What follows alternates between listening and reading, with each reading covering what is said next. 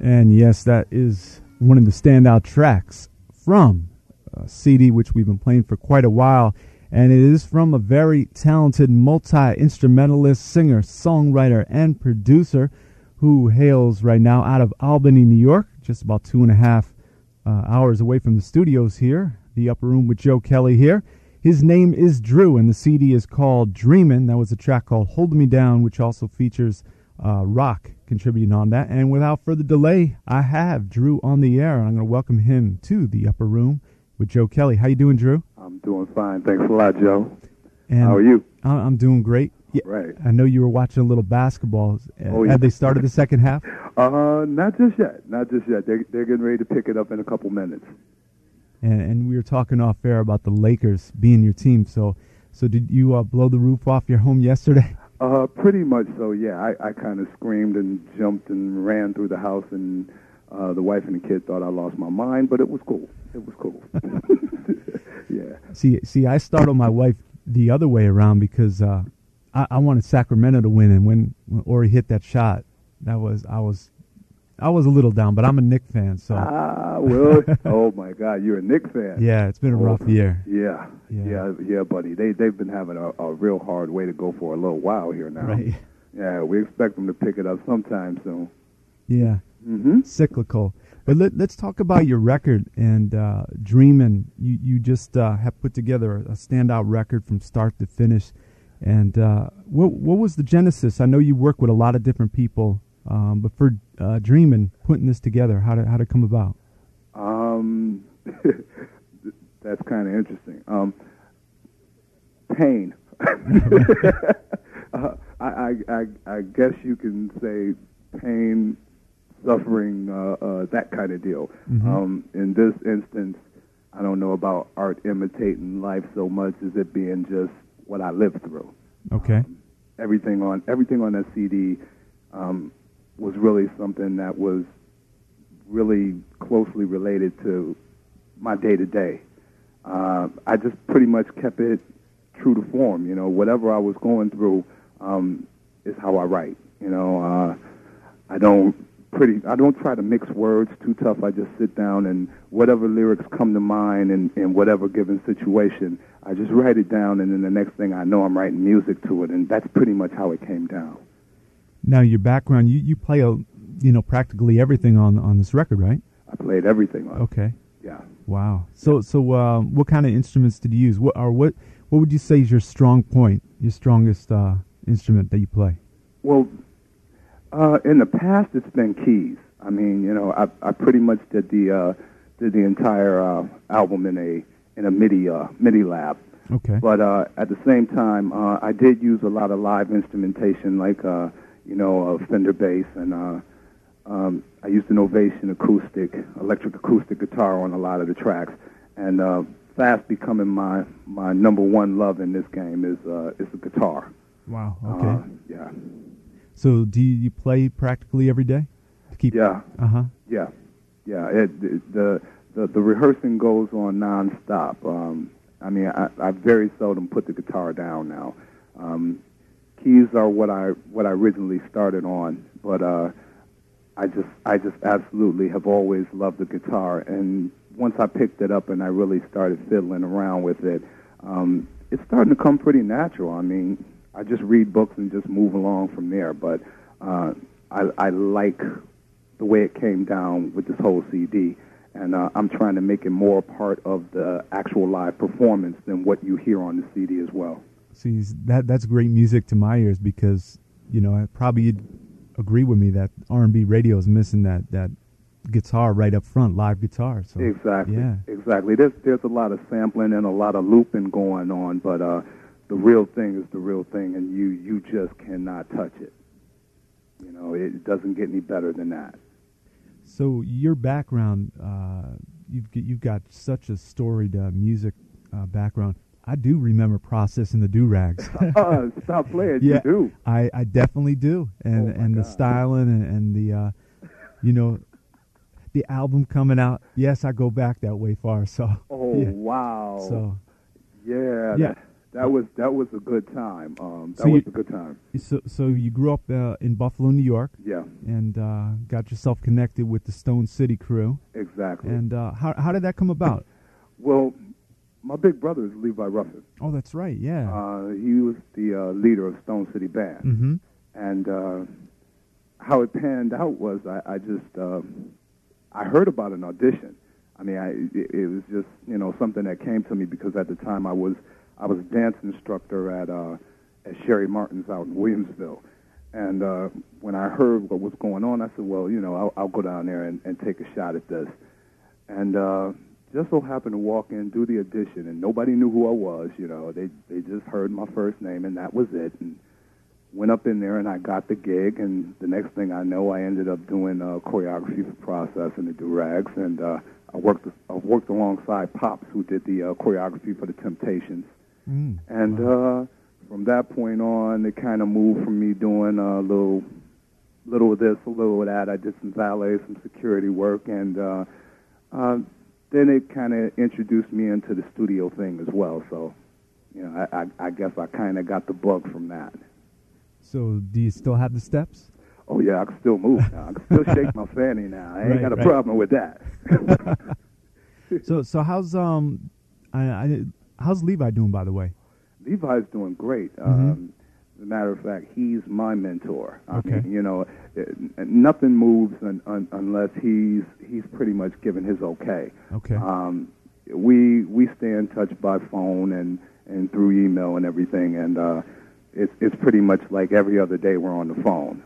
He's writing music at home in Buffalo, and when I get done with my thing over here, I send it to him, and he gives his critique, and he lets me know what he thinks I need to work on, and we go from there. He's been my backbone in this thing forever. I mean, from the time I decided to do this, he said, all right, if you're going to do this, then, do it well. And I think I've finally gotten to the point because he gave me the nod on this CD. He said he really enjoyed what he heard, and that meant a lot. And of course, that's great mentoring coming from one of the guys who was part of one of the top funk and roll bands, at least when I was growing up as a teenager. Unbelievable shows. Oh yeah. Yeah. Oh yeah. Oh yeah. He's a bad man. I love him much. Right. Yeah. So why don't we get into another track off the Dreamin' CD? And the way you have the CD set up, it's kind of like an A side and a B side with the up tempo, right? And wrapping the second portion of it with the slow jams. Exactly. What was your thinking going into that? Well, I mean, for me, basically, I felt like to listen to a CD, you want to hear something that's going to make you shake your behind, and then at the same time, when you get into a flip side of the CD and you want to hear some ballads and whatnot, you pretty much don't want your groove disturbed. I mean, if it's going to be a slow tempo side of a right. track, you want to keep it consistent. Right. And I just wanted my CD to tell a story front to back and not interrupt anything. When you moved into one area, I wanted you to stay there and really take a listen at the lyrics and the content. And folks listening right now, they can go to www.nokiss.8m.com, and the 8 is just the number 8. Right. And you can find out all ordering information. Any other sites? CD Baby? Yeah, you can go to www.cdbaby.drew/R&B. Okay. And that will take you to the page where you can pick it up. We're also going to be shipping on CD Street in a hot minute, and I'll be available over in your area very shortly for your entertainment and at Best Buy. Oh, cool. Yeah. So people are going to be able to easily pick it up, and that's great coming from an independent artist. So right. Yeah. We've been working on it. We locked down a little independent distribution deal with Trans World. Oh, okay. So we're gonna move it around in certain areas throughout the U.S. within the next month. All right. So let's get into one of the slow jams that we mentioned, and people on their holiday weekend can maybe feel this one. I'm sure Okay. they're listening to Parks in Bridgeport, and this is called "Ashamed," Yes. And really nice vocals, both on the lead and the backing vocals. You did all the backing vocals as well? Exactly. How many tracks? How many layers on that? Do you remember? Actually, that's 6-part. Okay. 6-part harmony on the back. So my special guest right now is Drew, and his CD is called Dreamin', and this is the Upper Room with Joe Kelly, and this is Drew with I Told You the Brother's Bad. That is Drew from his Dreamin' CD, and the track is called Ashamed, and we welcome back to the Upper Room, Drew. So, right. Yeah, what a great sound and diverse sound. What did you, before you started getting in with the funk and roll out of Buffalo, what were you growing up listening to? Oh, man. Shy Lights, Delphonics. Right. I mean, just real old school harmonizing. I mean, that was the only thing that was going on in Buffalo. I mean, everything you heard, these guys they just could actually blow. There used to be a group of guys down on the corner from me. There was a liquor store on the corner. And if you walk down there to go to the grocery store, there was always about 8 or 9 guys out there, drinking their little wild Irish rose and whatever. And they'd be standing there harmonizing, and it was incredible. So that was kind of stuff I kind of geared to listening to the radio. Whatever had some real thick harmonies, I was with it. So how, Buffalo, do you get back once in a while and see how things are? You still have family up there? Oh, yeah. Oh, yeah. A ton of my siblings are there, and nieces and great nephews. I mean, it just goes on. Cousins, everybody, they're still at home. So whenever I get a chance to get there, I get there. It's not that far. A few hours from here. And you also spent some time down in Atlanta, right? Well, a lot of my band members did when I was playing with Inflyte. Okay. And they all went down to Atlanta, and they're all playing with churches and whatnot now. But hopefully I plan to get a couple of those guys to, back into this game and see if we can do a few things. Now, what made you migrate over to Albany, New York? Actually, that was that was a relocation from a corporate position I had. Okay. A few years back, and they actually relocated me out here to run a company here. And once I got here, I just stayed. I worked for them for quite a while, and then bought a home. So I just decided, well, I might as well lay down some roots and make it happen from right here. Mm-hmm. And you're trying to shake up things with the live scene there. I know, we were talking off air that there's not a lot of places to play, but hopefully things are going to be changing, right? Yeah, that's the way I'm looking at it. I mean, it only takes a couple of shows to really break something open, and maybe that'll make something else move in my favor here. At least they got the R&B station on, right? Exactly. Thank God. Right. Woo, that was like pulling teeth right there.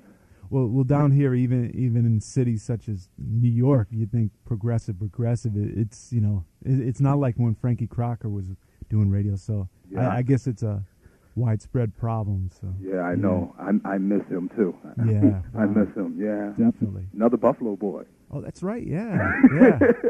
Yeah. I grew up listening. I'd send him emails, before he passed, but he'd always respond and stuff like that. And, yeah, he's a nice guy. Yeah, very nice man. So, putting the band together and taking it out in support of Dreamin', what kind of things are you looking for in the band, and what are some of your musicians you're going to bring? Well, basically, I'm just looking for a real feel for the album. I mean, the album has a whole different emotional thing happening with it from track to track, and I just want these guys to feel it the way I felt it. One guy who's playing with me, Eric Austin, he used to play with Lucky and James Peterson. Oh, yeah. And there's another guy, Rob, who stays around the way. He used to play keys for Melba Moore. Mm-hmm. And these are a couple of cats that are going to get down with me. I'm still searching for the right lead guitarist and whatnot, but it's coming along. I've got a couple guys that are working out on it, and hopefully we'll be ready to go very shortly. So on stage yourself, you'd be playing keys and singing as well? I'm going to play some keys, I'm going to play this guitar, and I'm going to shake my butt, and we're going to make this thing happen. I mean, I want people to know that they came out to see a show, you know, and that we can do some everything, you know. We can do a little dancing, we're going to do a whole lot of singing, but most of all, we want you to just feel it. When you leave, you go, well, okay, that guy is no joke, and that's what I want them to say. And folks, if you have just tuned in, my special guest right now is Drew, and Drew has a great CD out, which is called Dreamin', and Dreamin' is available. Let me give you a couple of the spots where you can pick it up. You can go to cdbaby.com, and Drew's just punch in Drew, and it'll come right up his page. Also, the website, www.nokiss.am.com, and also, it's going to be in stores very, very shortly down here, right? Right. FYE and Best Buy. Mm-hmm. So that's going to be nice to have it available, and you got a great distribution set up. Yeah. Yeah. Before we get into another track, I wanted to ask you about the independent route and some of the struggles and some of the successes thus far, if you wanted to talk a bit about it. Yeah. Well, I mean, the success of it was just the fact that it got done, and it got done off the sweat of my brow. That right there meant a lot to me. That I had a chance to really create and not have to go through some A&Rs and everyone else trying to tell me what they think is some good music, and getting a chance to really just get off from my heart and make this thing come down. Downside, it's a financial struggle. Right. You know what I mean? It takes money to make money, and you pretty much got to put your all into it. And everything that it makes, you have to put back into the company to make it happen. But you know, when it's your baby, it's your baby. You know what I mean?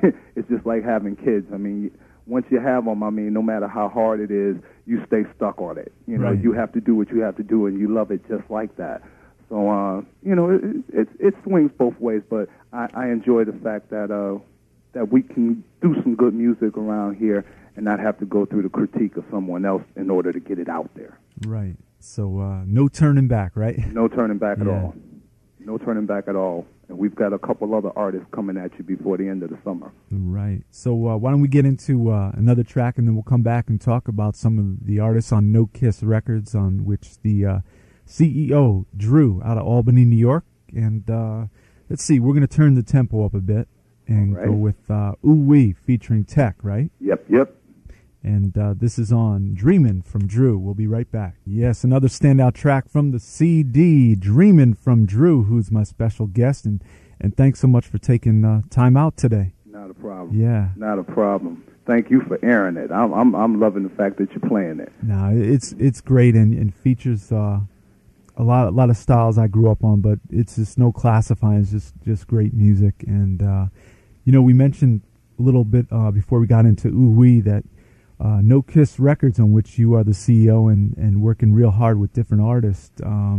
Well, first let's talk about some folks who made appearances on this record, and then maybe talk about some new releases. Right. Well, I mean, the guys who are making appearances on this one, the Analist. We have his CD out there right now. We're stroking him on CD Baby as well. Okay. You could just type in the CD Baby thing and go to the Analist, and it'll bring up his page. His CD's out there, and it's smoking. Real different type of hip hop type of movement. Angela Taylor, who shows up on the In Between, she has a solo project that'll be out hopefully within the next 2.5 months. We'll be finishing up with her, and we'll be putting that out. She's got an air about her that's wow. I mean, it's kind of hard to describe, but if I had to say she would remind you of anybody, she'd remind you of Phyllis Hyman. Oh, wow. The way her vocals are. She's really strong and beautiful lady, and real positive in her vocal stylings and the lyrics that she writes. And that's a real seductive track you guys do together, right? Yeah. Yeah. Yeah. Talking about the mood setting, right? Exactly. Right. Exactly. That right there, that track could have gotten me the sofa Right. had it been heard before this thing was done. But Right. she's oh man, she's a phenomenal singer. I just love working with her. And she's also based out of Albany? Yes, she is. Okay. And the next guy would be Eric Austin, which was the guy I was telling you about who played with Lucky and James Peterson. We just completed his solo project as well. So that's going to be 14 tracks deep. And this guy, straight up funk. That's how he gets down. That's and cool. beautiful cat. He's got vocals, and he plays his face off. You know, I think this one is going to move something. So it's great that you're running with some talented cats, and I wanted to talk to you a little bit about the influence of hip hop. Obviously, worked into your record. Did you? When did you first come in contact with hip hop and feeling it for your own music? First time that I really got into hip hop was mid '80s. I actually, when I first started writing music, I actually was a rhymer. I was a rapper. Okay. So what I did was I wrote music for my god brother Israel, and I would do, write some lyrics with him, sing some backgrounds with him, and then I would go on hip hop in here and there and do some rhyme parts. And we actually had a couple bites with Full Force back then, but nothing came out of it. But I just kept it moving, and ever since then I've been listening to a lot of stuff that's going on. And my little brother Jason Taylor, he's doing his thing out here. As a matter of fact, his album is done, and Tru Croox will be out shortly as well. He's a major influence on me as far as how this hip-hop thing comes down. Mm-hmm. So I stay stuck to it. And he's also on the CD as well.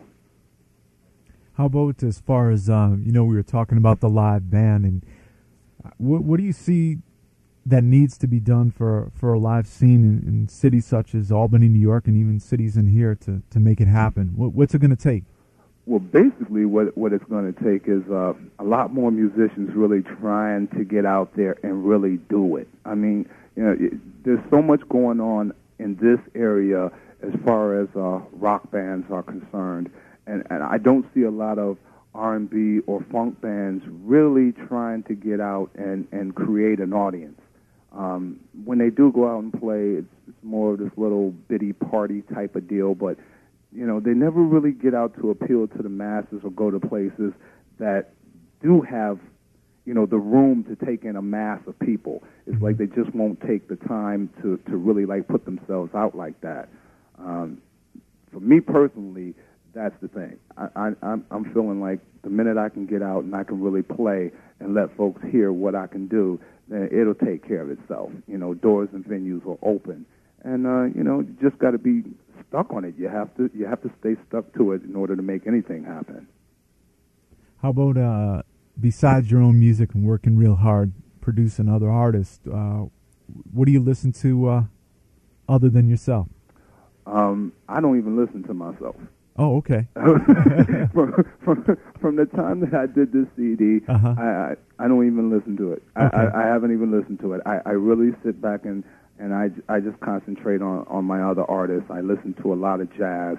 I'm a huge Prince fan. Yeah, right. I love Mint Condition, and I hate that those guys broke up. Yeah. That was like, okay, somebody pulled the stake out of my heart now. The one real live band that was out there doing it, and now they're gone. Then again, I listen to some other stuff like, The Roots, and basically I just stay stuck on a lot of jazz music. I'm really into jazz and a lot of old school vibe, the stuff that's out here. Everything sounds the same now, and I'm hearing the same loops, so I don't listen to too much that's going on the radio. Every now and then I check something that's hot, and I'll run with it. But other than that, I stay stuck on the old stuff. You make your own fun, right? Exactly. Yeah. I was going to ask you also. This other than the guy singing on the corner outside the corner shop, what was the first concert you ever attended? First concert I ever attended. 1968. Okay. I believe it was October of that year. James Brown. You know what? This is no joke. When you said the year 68, I was gonna say it out loud that was the concert. James Somehow, Brown. yeah. James Brown at Memorial Auditorium in Buffalo, New York. The man had on all red, and Lord help me, did he rock this place or what? You know, James was the man. That's just how it was. Oh, my God. Yeah, that was the very first concert I had gone to. Wow. Yeah, that was my wife's first concert, James Brown as well. And just even the stuff that you hear a million times from him, you turn the system up in your car and it gives you goosebumps to this day. Yeah, you have to. It doesn't get old. It doesn't get old. He made timeless music, you know, right. Like the Temptations and the Supremes, this stuff that's going to be around, and that's what I want from my stuff, and right. That's what I want from my artists. You know, everybody to make something that'll last. You know, I want to hear something on A Quiet Storm 20 years from now and say, yeah, we did that. And I'm sure it's going to happen. Yeah. Well, we're working on it. We're working on it. So Drew is my special guest, and the CD, before we get into a couple tracks, I want to let the people know where you can pick it up. Right now you can go to cdbaby.com, and at the search you can type in Drew. It'll take you right up to his page. And also it's from his own website, www.nokiss.8m.com, and it's the numeral 8m.com. Do you want me to give out your email address if people want to contact you? Oh, yeah, feel free. Okay. nkrecords@netscape.net. And you can contact Drew. Tell him you were feeling the music on the show, but most importantly, support independent music. And we consider you local. 2.5 hours is not far at all. Exactly. What is that, like 12 hours by bus? You know what I'm saying? Right. Thank God for the car, right? Yeah, right. Yeah, you guys are real close. Yeah, so I mean, it's just a ways up north, and actually Albany, New York. When I used to drive up to Montreal, that was my halfway point, just about. Exactly. And it just continued success. I know you're working real hard, and creative as ever with a lot of different people. So can't wait to see the live band. Well, thank you much. Thank you for having me, and we're gonna do the best we can for you. We're looking forward to coming up and playing that concert series this summer. Yeah, you know, Drew and Company. That's gonna be a slamming show. Exactly. We're gonna make it happen.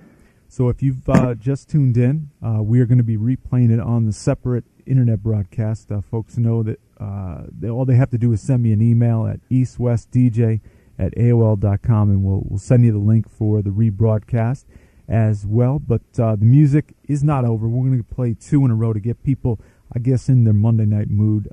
Dreamin' and Notions from Drew on No Kiss Records. Thanks, Drew. Thank you.